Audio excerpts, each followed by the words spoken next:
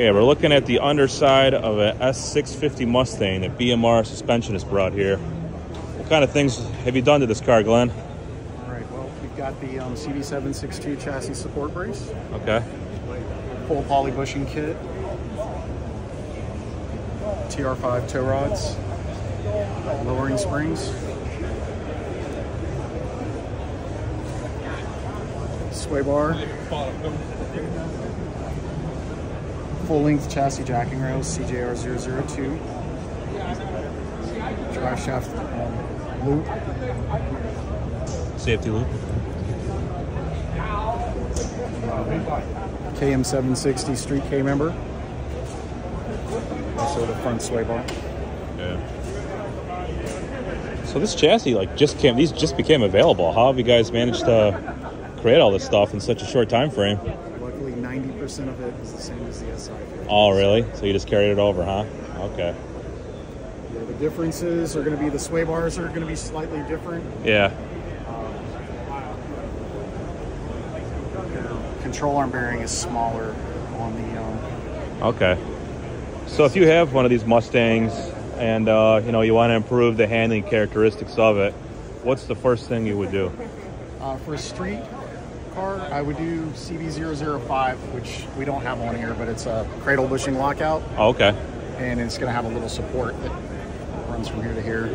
Yeah. That's probably the best bang for your buck. Okay. And what is that? It just improves the stiffness of the chassis, or? It locks out the movement in the cradle bushings front and rear. Oh, okay. And it'll get rid of rear steer. Yeah. The car will be more predictable. Yeah, you can put the power to the ground better, huh? You can launch it harder. Okay. I had a 4th gen F body, and people always said the first thing you want to do is the subframe connectors, but it probably improved in car design over the last 20 years. So, yeah, factory independent suspension, all these aluminum components, and very complicated. It's no longer double wishbone, it's a lot of stuff going on there, all those links. So any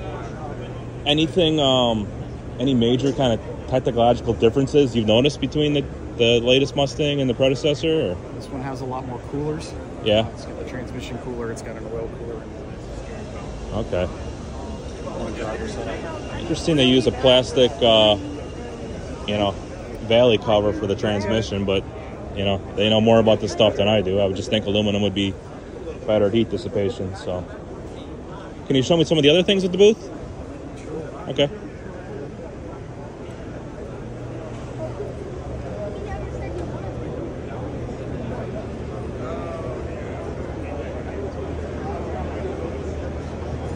This is our 4th gen Camaro K-member manual rack system.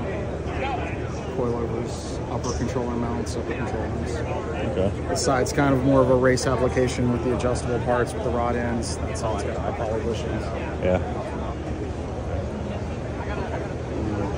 We offer solid mounts as well as poly mounts. Okay.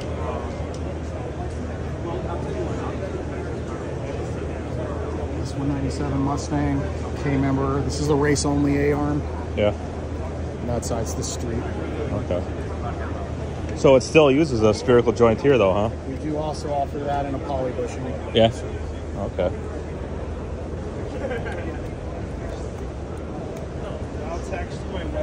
What's this one? Late model Mopar. Challenger and Charger. 2023. Okay.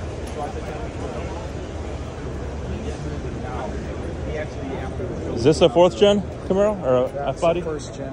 1st gen. Okay. That's a torque arm system. North Carolina to look at the house. Yeah, and that's But he's going to be virtual, but his staff is going to stay there. He's going to be 6 months okay. a year. Okay. So that whenever they're ready. with this system, the rear end goes straight up and down. It's not doesn't go side to side then, huh? At least just get an eye on it while I'm there. Yeah. It may not be as quick as okay. I know my 4th gen, the axle would move horizontally as it Watts link. Right. Okay. That'd be perfect, right? You just Okay. Really cool stuff. Thanks for sharing that with me. Yeah.